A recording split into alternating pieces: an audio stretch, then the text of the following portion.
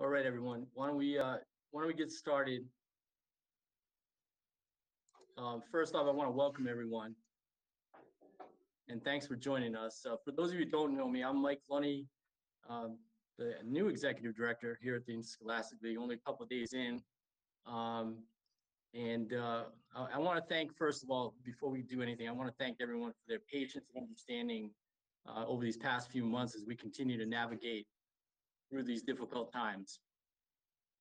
Over the past summer, we've been very busy in this office, collaborating with our member schools, superintendents, our principals, our athletic directors, our sport committees, the governor's task force, the National Federation of High Schools, all of our fellow state associations, and the Departments of Health and Education, and planning for this upcoming school year. Due to the constantly changing landscape of this worldwide pandemic, we've been very careful not to get out in front of the governor's guidance and the enormous task facing our schools in reopening for education. As we move forward, we want to stress the importance of only relying on information directly communicated from this office regarding any changes or updates to the school sports seasons. Although there's still tremendous uncertainty about what school will look like this fall and what phase Rhode Island will be in, this update is meant to provide a framework regarding how high school sport decisions will be made moving forward. It's our intent to plan for the maximum amount of participation opportunities in the fall that are safe and appropriate while recognizing the challenges that are facing the reopening of schools for education and learning. So with that said, and I think everyone has this, we just have this short PowerPoint presentation that we want to kind of highlight and go through. And certainly at the end, we'll entertain any questions that you may have once we're done.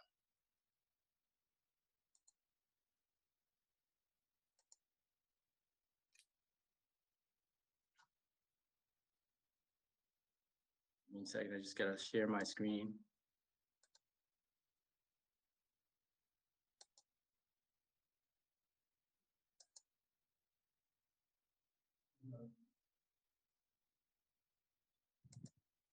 Okay, hopefully everybody can see that.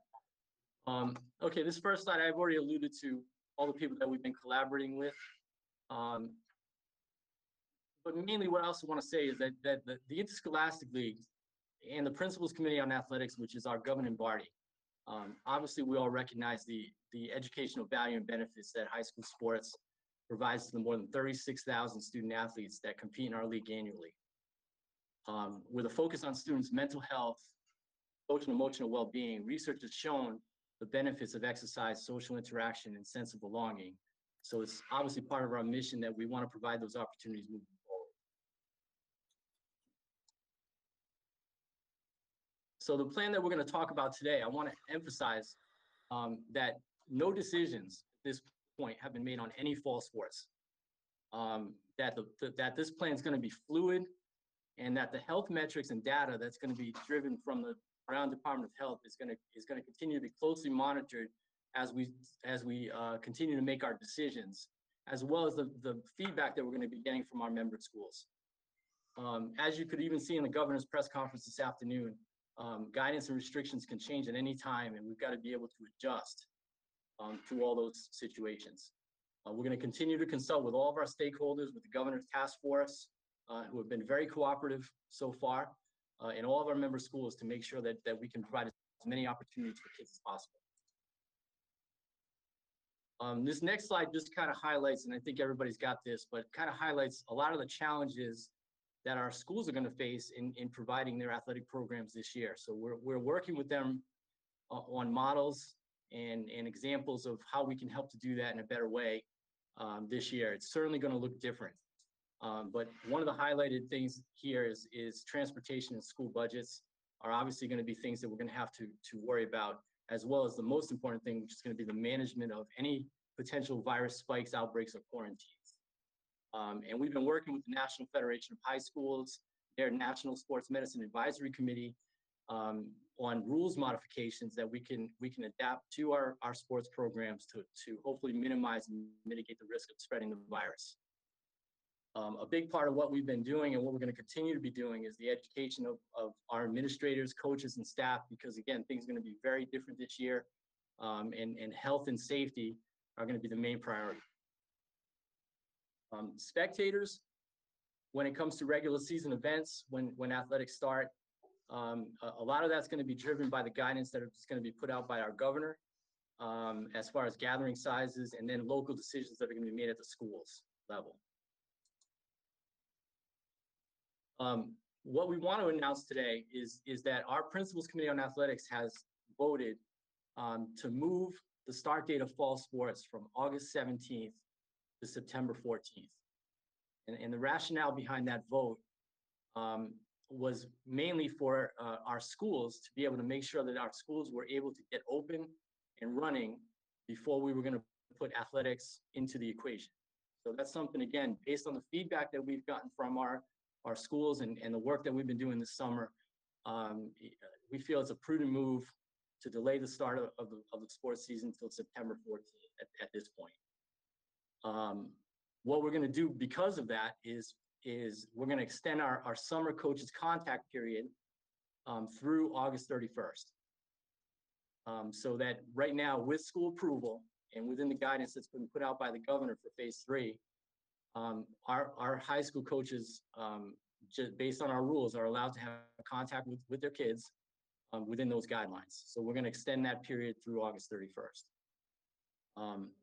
If we're able to start on September 14th, our regular acclimatization period for all of our sports is going to start, and games would not begin until Friday, October 2nd, with scrimmages and injury fund contests allowed to start a few days earlier that week. Postseason tournaments are going to be administered again by the RIIL like they are every year and adjusted accordingly. Again, no specifics on these things at this point, but again, those are how those decisions will be made. It will be coming from our office through our sport committees and obviously the Principals Committee on Athletics. Due to the transportation issues that our school is going to be facing, again, we're going to recommend utilizing weekends for gameplay to try to minimize the amount of transportation and buses that are going to have to be available for schools. That does not mean that all games will be on the weekend. And so I want to emphasize that if schools have the ability and mutually agree that if they can get a game in during the week, that's certainly going to be up to them. But again, we're going to try to reschedule our fall events accordingly and try to maximize participation on the weekend.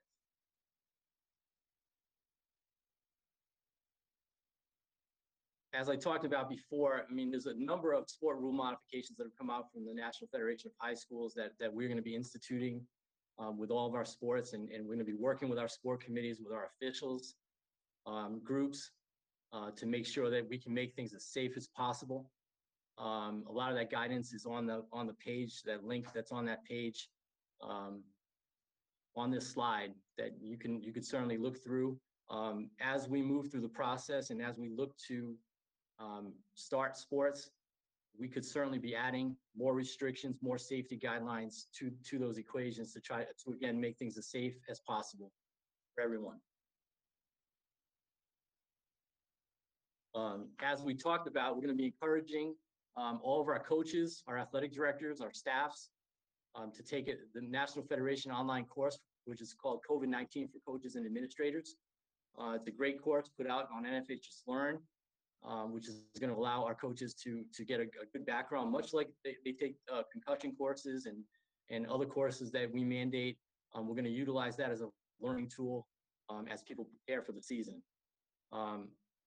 Each school right now, when they're talking about the reopening of education, has got to go through plans to institute for checking symptoms for any in-school learning. So again, the athletic programs are going to have to be connected with that, and we're going to work with them to make sure that all those safety procedures are put in place before we start any kind of sport participation. And again, throughout the rest of the summer, we're going to continue guidance and support for our schools in many different ways, through coaches meetings, through education, and other media platforms. Again, this is a fluid thing. We have been very happy with the collaboration that we've been able to have with our superintendents, with our principals, with all of our stakeholders that have the best interest of our students in mind. So We're confident that we're going to be able to provide a great experience for our kids this year, and again, be ready to adjust to whatever happens as we go. So as far as our return to athletics model, we can only go by where we are as of this date. Okay, and again, no decision. I want to emphasize again, there's no decisions have been made on any fall sports at this point as far as what we're going to be offering. But as of today, the phase 3 guidelines put out by the governor would only allow team competition as far as the sports that we offer in boys cross country, girls cross country, girls tennis, and game day cheer, which is sideline cheer. It's not competitive cheer. So if the season were to start today, these are the only sports that we would currently be able to offer. So all other fall sports at this point would not be allowed for team competition at this point.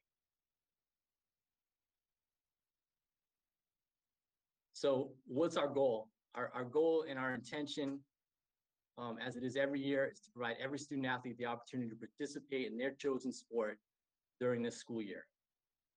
Obviously, with all the challenges that we're facing, it's not going to look traditional, but we're going to do everything in our power to provide those offerings to our schools, and most importantly, to each student athlete.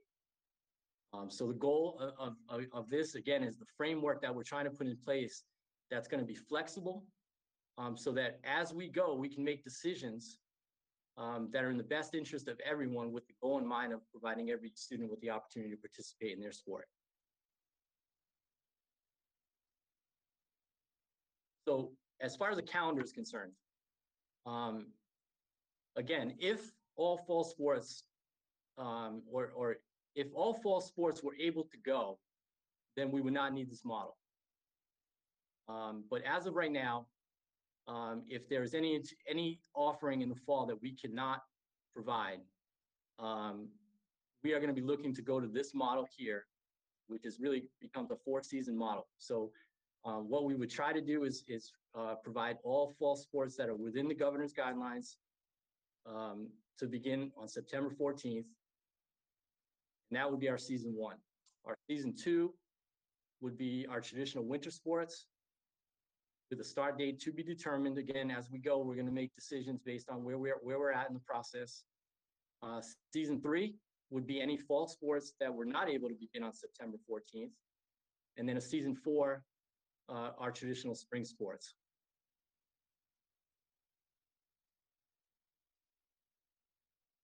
Okay. So at this point, if anybody has any questions, I'd be happy to answer them. I'm sure.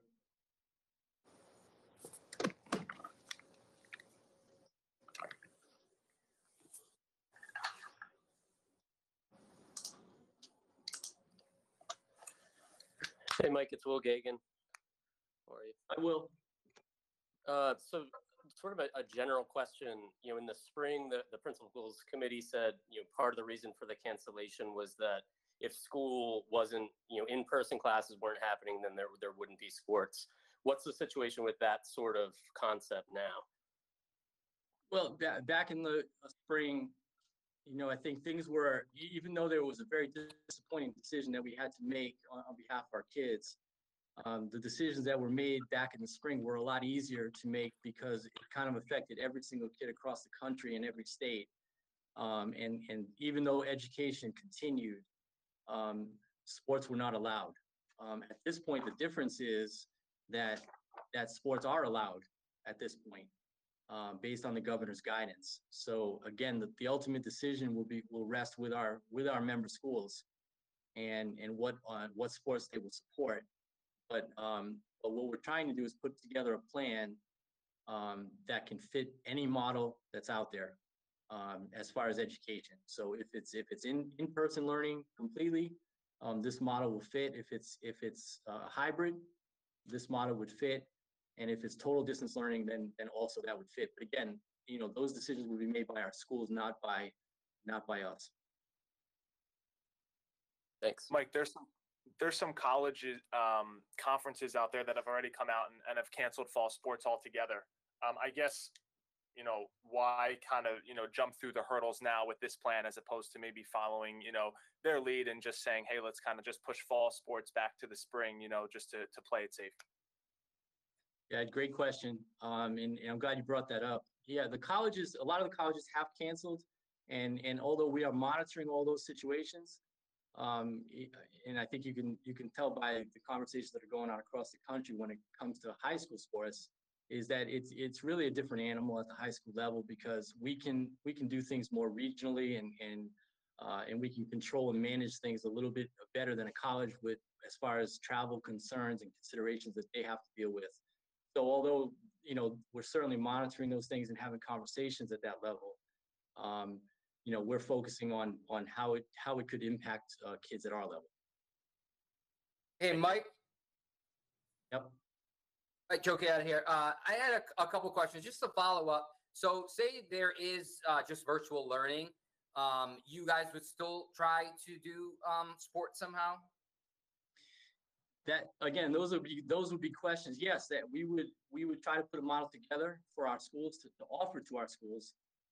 But again, those are things we're going to work through with them as far as what school is learning. I think one of the things I want to make sure I emphasize is that to date, our schools really don't know what school is going to look like yet. I mean, they've submitted all their plans, but they haven't heard back on exactly what it's going to look like, and it could look differently across our state. It's not going to be one cookie cutter approach to the educational model. So we're part of schools and we're part of education. So I think what we want to say is that once schools know what school looks like, I think they're going to look at that and say, okay, now how can athletics be a part of that equation? In a follow-up, you mentioned that all the coaches are going to go through like protocols and stuff. Will there be any testing for student athletes on a regular basis or for the beginning of the season, or how will that work? We're not ready to release that yet, Joe, but those are the things that we're working on right now. And again, all of these things kind of lead to all the decision making that we're getting moving forward. But at a minimum, there would have to be symptom checking every day. And finally, you mentioned, obviously, you guys are probably working very closely with the governor's office. Is this one of those things where it's just based on her guidance at that specific time when you guys are ready to go on that date? Well, over the past couple of weeks, we've been really trying to get feedback from our superintendents, our schools, as to where they're at. And we're also providing information to the governor's office, to the governor's task force, with regards to, the sport rule modifications that we can use to make things safer. So again, not being able to know exactly where we're going to be in a month, we're just trying to position ourselves to try to put plans together that can make things as safe as possible, and then work with the governor's office to see if they will work within those guidelines. So that's kind of where we are in the process right now. We've been very happy with the way that we've been collaborating, where they're taking our input and our feedback, and using that within our planning. But I want to emphasize that our schools have told us loud and clear that we are committed to following the governor's guidance and recommendations moving forward. Thank you, Mike. Hey, Mike. Go ahead, Brandon. Hey, Mike, it's Brendan. Just did the league give any consideration of maybe switching around sports, like moving baseball, softball, sports that are being played at the youth level right now to the fall, and putting the higher risk sports like football and soccer to the spring? Yeah, that's a good question, Brendan. And yes, we have. So, I mean, yes, could we move spring sports to the fall because they fit within the guidance as they are right now? Yeah, we could. But again, we don't know where we're going to be in a month, number one. And we have to put, there's a tremendous amount of planning that has to be put into place for everything. So it's our goal to provide as many traditional fall sports as we can in the fall. But I think the most important reason why we're not looking at that model right now is because that would automatically put kids in a position where they may have to choose between sports that they play in a particular season. So taking spring sports and moving them to the fall, there's probably kids that play baseball that run cross country, or girls that play softball and play tennis. So we want to try to give every kid their opportunity to participate in their sport. during this season. So from a planning perspective and for kids not having to choose, we want to do as many fall sports as we can within the guidelines. And just to follow up, has there been any thought about maybe extending the summer training period? I know it's right now to August 31st, but closer to the September 14th date, or is it better to give a little bit of a break before going on to the next step? Yeah, that we purposely didn't put that information in there because basically our summer has been extended to August 31st versus August 17th, which is the traditional start of fall sports. So we're just allowing that activity to go on to the first day of school, as it's stated at this point. Okay, then we're going to revisit that period between September 1st and September 14th, and again, we could potentially be looking at models where we allow or relax some of our out-of-season coaching rules, depending on where we're at. But again, we don't have any specific guidance on that, so we didn't include that in the plan at this point.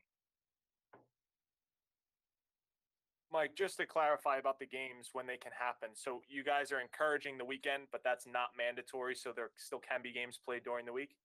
Right. This is just guidance because again, the schools administer regular season events on their own. We don't schedule them. We give them a schedule, but then they move them around based on their own needs, their own facilities, and whatever else is going on. So again, if there's two schools, let's say they're next to each other, and they have an ability or they have lights where they can get to a game later on where there's a bus available, then we're certainly not going to discourage that because we want to maximize our participation. But from what we've been hearing about the challenges that schools are going to have with transportation, we felt that putting together this model would be the best way for a recommendation to go forward for them to kind of wrap their head around their planning. Mike, it came out about the two student athletes from Westerly. Are those the only two so far with the summer conditioning programs with football that have tested positive? And is that a concern to you guys, obviously? Absolutely. And that goes to the ever-changing landscape that we're dealing with. So, yeah, to our knowledge, those are the only two that we've seen out there. But obviously, there's a lot of other youth sports going on out there in the state as well. So, we don't have all of that information at this point, but we'll certainly be using that as part of our plan and moving forward. Hey, Mike, it's with it all these decisions being made to see like this by the schools. If a student is to opt out from in classroom learning, would they still be eligible to play sports? Again, those would be individual school decisions.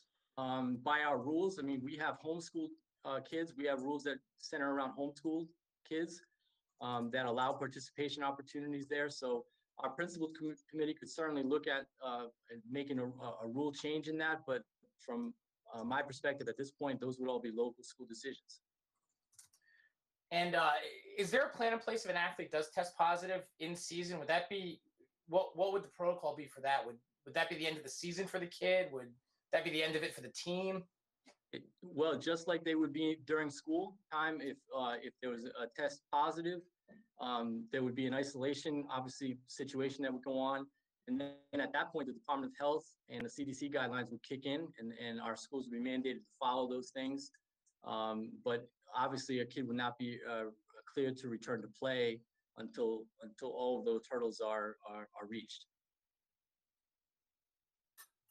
Hi, this is Keith Kimberlin at the Westerly Sun.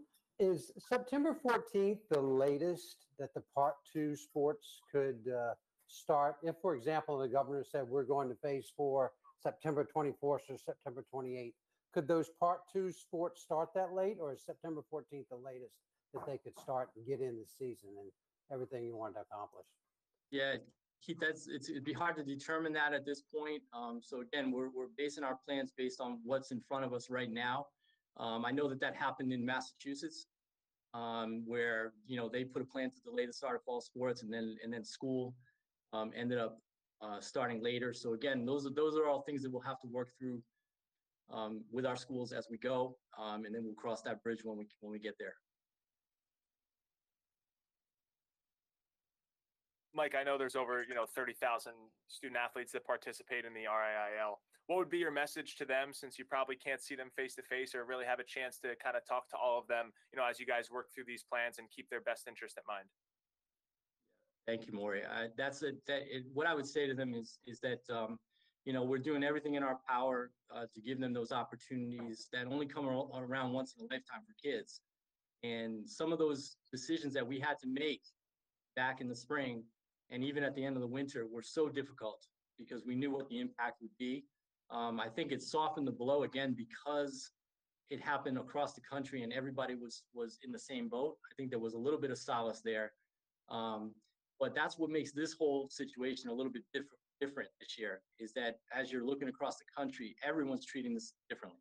And depending on what's going on in each state, depending on the governor's guidelines in each state, everyone's trying to make the best decisions that they can, which is going to lead to some inconsistencies out there. So I think what we're trying to do is, even though we're trying to stay connected with everybody across the country, we're trying to make the best decisions we can for our state within the situation that we're in. But I just want those kids to know how important it is for them. And we're going to do everything we can to make that happen. Thank you. So, Mike, when you're talking about scheduling and coming up with ideas for a reduced season for some of these sports, is it more about regionalizing it rather than, Division I, Division II, that sort of thing, to minimize the travel and to make it, more feasible to have games in certain areas of the state? I think that that's one of the things that this is where athletic directors are really going to come into play, and I got to give them so much credit for the job that they do behind the scenes to get things ready. They want to plan; they're planners, and so through some of the conversations that we've had, once we can get some real more definitive direction, we're going to try to do some pre-planning with them as far as how we're going to handle those things, how we're going to handle sub-varsity sports, how we're going to handle those regional type competitions. It's not going to, our regular seasons have normally been that we try to put a league schedule, which is really the games that matter as far as qualifying for postseason. We've tried to maximize the amount of games that we've given schools. Well, in this particular case, we've got to almost look at this completely differently now, and figure out ways to be creative and to keep kids maybe closer to home.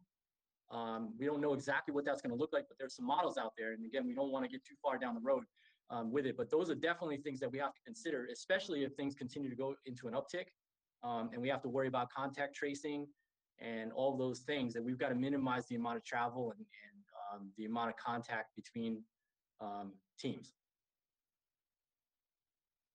And Mike, with this floating, fourth season with, the second part of fall sports there, potentially you could have sports like football and field hockey in the spring. It just allows for that kind of flexibility, correct? And then again, that's the most important thing for us, is to be able to have a plan where we don't have to blow it all up and start from scratch. I think we can work within the framework that we're talking about right here and just make the best decisions we can as we move. So again, look, if we can do, half the fall sports in the fall, we've still got a spot for those other things. But the reality is we're still going to have some really difficult decisions as we go, because, there are concerns with indoor sports at this point. And if we don't get out of phase 3, or we don't start to get to a position where things are changing much, then those sports could be impacted too. And that's just the reality of the situation. But I think this gives us the best chance to get every sport in.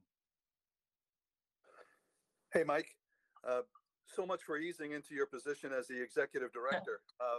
I know that you've been involved in school athletics for a long time and been at the Interscholastic League for a long time, but is there anything that could have prepared you for what you faced during your first month as executive director? No, and you know what? We had it's interesting. We had an orientation with the National Federation for the new executive directors, and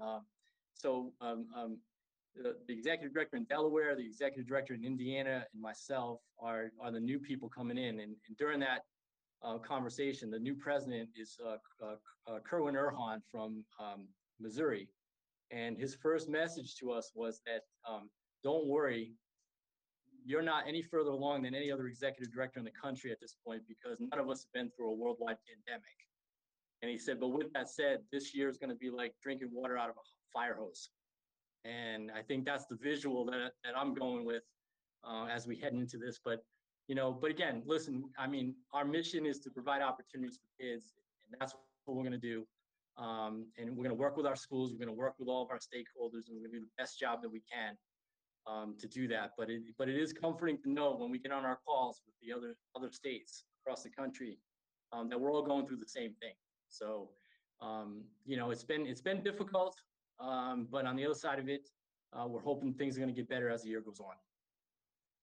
Mike, with this second fall season, talking to some coaches, it seems their concern is that some of these schools don't have the resources to practice outdoors in March when the weather's kind of iffy, and field hockey and soccer clearly aren't something that can be done when there's snow out there. So what is there a broad timing of when this would take place? Or are we just kind of just trying to fit it in? Eric, I wish we could give you certainty. I really do. But again, if we start throwing dates out there, then again, we don't want to speculate and then have to change things. We understand that those are issues that we're going to have to deal with if that happens. But I think the only other alternative is that we're going to have to cancel sports. So, again, I think that we're going to work within this framework, and we're going to do the best job that we can and try to avoid that if at all possible.